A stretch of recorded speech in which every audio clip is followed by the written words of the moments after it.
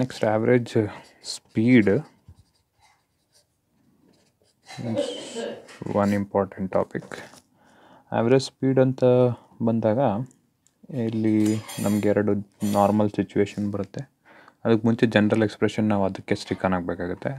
Velocity ಥರನೇ V ಅಂತಲೇ represent ಮಾಡಿ ಹೇಳ್ತೀವಿ. ಇದನ್ನು ಸಿಂಬಲ್ ಏನು ಬೇರೆ ಯೂಸ್ ಮಾಡಲ್ಲ. V average is equal to, ಈ ಸರಿ total distance travelled by the body, okay, divided by total time taken. ಇದರಲ್ಲಿ ಪರ್ಟಿಕ್ಯುಲರಾಗಿ ನಮಗೆ ಎರಡು ಸಿಚುವೇಶನ್ಗಳು ಬರುತ್ತೆ, ಸ್ಪೆಷಲ್ ಕೇಸಸ್ಗಳು ಅಂತ ಹೇಳ್ಬೋದು. ಒಂದು equal time intervals and unequal ಡಿಸ್ಪ್ಲೇಸ್ಮೆಂಟ್ಸ್ ಅಥವಾ ಅನ್ಈಕ್ವಲ್ ಡಿಸ್ಟೆನ್ಸಸ್ ಕವರ್ಡ್ ಅಂತ ಹೇಳ್ತೀವಿ.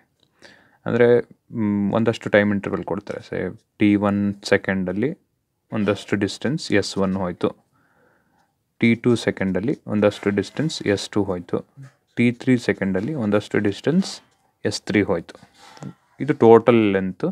ಇದರಿಂದ ಶುರುವಾಗಿ ಇಲ್ಲಿಗೆ ಎಂಡ್ ಆಗುತ್ತೆ. Okay, first T1 seconds S1 ಅಷ್ಟು ಡಿಸ್ಟೆನ್ಸ್ ಮೂವ್ ಆಯಿತು ಬಾಡಿ.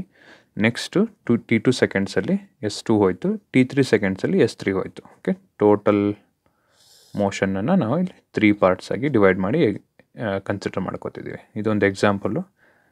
ಇಂಟರ್ವಲ್ ಎಷ್ಟು ಜಾಸ್ತಿ ಬೇಕಾದ್ರೂ ಇರ್ಬೋದು, ಕಡಿಮೆ ಬೇಕಾದ್ರೂ ಇರ್ಬೋದು. ಈಗ ಇದರಲ್ಲಿ if T1 is equal to T2 is equal to T3 ಕೊಟ್ಟಿರೋ ಟೈಮ್ ಇಂಟರ್ವಲ್ಸ್ ಈಕ್ವಲ್ಸ್ ಇದ್ದರೆ, ಅಂದರೆ ಫಸ್ಟ್ 5 ಸೆಕೆಂಡ್ಸಲ್ಲಿ 10 ಮೀಟ್ರ್ ಆಯಿತು, ನೆಕ್ಸ್ಟ್ 5 ಸೆಕೆಂಡ್ಸಲ್ಲಿ ನೆಕ್ಸ್ಟ್ 5 ಸೆಕೆಂಡ್ಸಲ್ಲೇ ಒಂದು 20 ಮೀಟರ್ಸ್ ಹೋಯಿತು, ನೆಕ್ಸ್ಟ್ ಅದೇ 5 ಸೆಕೆಂಡ್ಸಲ್ಲಿ ಬರೀ 5 ಮೀಟರ್ಸ್ ಹೋಯಿತು. ಅಂದರೆ S1 S2 S3 ಡಿಫ್ರೆಂಟ್ ಇದೆ. T1 T2 T3 equal intervals of time ಕೊಟ್ಟಿದ್ದಾರೆ. ಇಂಥ ಸಿಚುವೇಷನಲ್ಲಿ ಆವ್ರೇಜ್ ವೆಲಾಸಿಟಿ ಫಾರ್ಮುಲಾ ಅಥವಾ ಆವ್ರೇಜ್ ಸ್ಪೀಡ್ ಫಾರ್ಮುಲಾ ಏನಾಗಿರುತ್ತೆ ಅಂತಂದರೆ, ಇದೇ ಫಾರ್ಮುಲಾ ಪ್ರಕಾರ ನಾವು ಜನರಲ್ ಎಕ್ಸ್ಪ್ರೆಷನ್ ಬರೆದ್ರೆ ಈ ಸಿಚುವೇಷನ್ಗೆ first total distance is S1 plus S2 plus S3 divided by total time taken T1 plus T2 plus T3. Okay, ಇಲ್ಲಿ T1 is equal to T2 is equal to T3 is equal to some T ಯಾವುದೋ ಜನರಲಾಗಿ ಬರೆದ್ರೆ. So ಈಗ expression ಏನಾಗಿ ಉಳಿಯುತ್ತೆ? S1 plus S2 plus S3 by 3T ಉಳ್ಕೊಂಡಿರುತ್ತೆ. Right, ಅವರು problem solve ಮಾಡೋ ಟೈಮಲ್ಲಿ particular problem ಅಂತ ಬಂದಾಗ ಫಸ್ಟ್ T1 ಸೆಕೆಂಡ್ಸಲ್ಲಿ S1 ಮೀಟರ್ಸ್ ಅಷ್ಟು ಡಿಸ್ಟೆನ್ಸ್ ಕವರ್ ಮಾಡ್ತಾಯಿದೆ ವಿತ್ ವೆಲಾಸಿಟಿ V1. ಓಕೆ, ಈ ಡಿಸ್ಟೆನ್ಸ್ ಕವರ್ ಆಗುವಾಗ ಇರೋ ವೆಲಾಸಿಟಿನ ಕೊಡ್ತಾರೆ. ಹಾಗೆ ನೆಕ್ಸ್ಟ್ V2 ವೆಲಾಸಿಟಿ, ಅದಾದಮೇಲೆ V3 ವೆಲಾಸಿಟಿ ಹೀಗೆ ಕೊಡ್ತಾರೆ. ಸೊ ಈಗ ನಾನು 3 ಹೊರಗಿಟ್ರೆ 1/3 ಆಫ್ ನಾನು ಸ್ಪ್ಲಿಟ್ ಮಾಡಿ ಬರೆದ್ರೆ S1/T plus S2/T plus S3/T. ಏನಿದು? S1/T is V1, S2/T is V2, S3/T is V3. ಹಾಗಾದರೆ ಇಲ್ಲಿ ಈ ಪರ್ಟಿಕ್ಯುಲರ್ ಸಿಚುವೇಷನ್ಗೆ ಆವ್ರೇಜ್ ವೆಲಾಸಿಟಿ ಅದು ಆವ್ರೇಜ್ ಸ್ಪೀಡ್ ಎಕ್ಸ್ಪ್ರೆಷನ್ ಬಂದು V1 plus V2 plus V3/3 ಆಗಿರುತ್ತೆ. Okay, clear?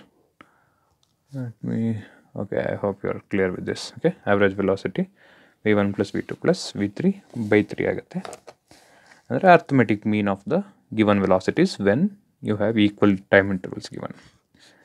ನೆಕ್ಸ್ಟ್ ಇಲ್ಲಿ ಇದೇ ಕೇಸಲ್ಲಿ last time T1 T2 T3 equal ಆಯಿತು. ಈ ಸರಿ S1 S2 S3 ಈಕ್ವಲ್ ಆದರೆ different time intervals but equal distances covered. Okay, if S1 is equal to S2 is equal to S3 is equal to some S ಹೀಗಿದ್ದಾಗ ನಾನು ಡೈರೆಕ್ಟಾಗಿ ಬರಿತೀನಿ. Average velocity 1 average speed is equal to 1/3 ಅದೇ ಮೂರೇ situation ತೊಗೊಂಡು ಬರೀತಾ ಇದ್ದೀನಿ. 1/3 into 1/V1 plus 1/V2 plus 1/V3. ಇದನ್ನು ನೀವು ವೆರಿಫೈ ಮಾಡ್ಕೋಬೋದು. ಇದೇ ರೀತಿ ಸಿಂಪ್ಲಿಫೈ ಮಾಡಿದ್ರೆ ಗೊತ್ತಾಗುತ್ತೆ. ಓಕೆ, ಇದು ಯಾವಾಗ ಅಂದರೆ when you have equal distances covered in unequal time intervals. Okay, ಇದರಲ್ಲಿ ಈ ಫಾರ್ಮುಲಾ ಇದೊಂದು ತುಂಬ ಇಂಪಾರ್ಟೆಂಟ್ ಆಗುತ್ತೆ ಪ್ರಾಬ್ಲಮ್ ಸಾಲ್ವಿಂಗಿಗೆ.